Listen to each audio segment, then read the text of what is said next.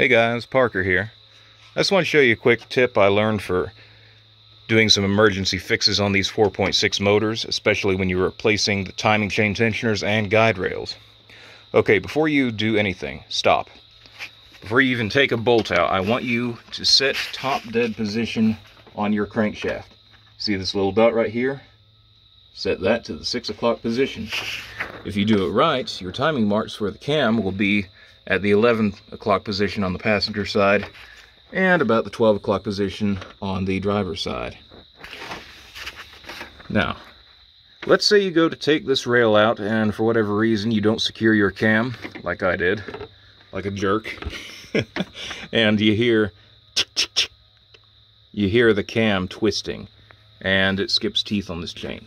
That ain't good. But I'll show you a way you can fix it on the fly without worry and hassle. You need to count the teeth. You notice how this chain, this mark falls in between these two pins on the link? That is your number 1 position. You're going to count the links 1, 2, 3, 4, all the way up to number 30. And if the motor is timed correctly, the number 30 position will fall on the timing mark for the cam exactly in between the two pins. Just like you see here, it'll be the same on the top. And same for this side.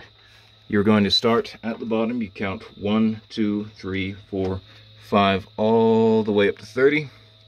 And if the motor is timed correctly, the 30th link will be exactly at that notch position on the cam. You got that? Okay, again, start from this little notch down here. That's your number 1 link.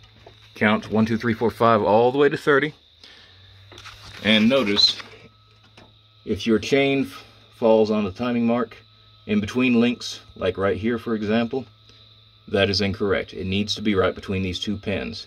There needs to be exactly 30 links from timing mark to timing mark, counting from the bottom up. Don't worry about the top.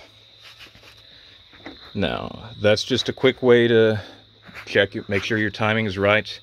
I'm sure there are better ways to do it. There are many, many smart people on the forums, a lot smarter than I am. Double check with them, double check your factory service manual, and just do the procedure properly in the first place, and you won't have to deal with all this. I'm Parker. I hope you guys have a good evening.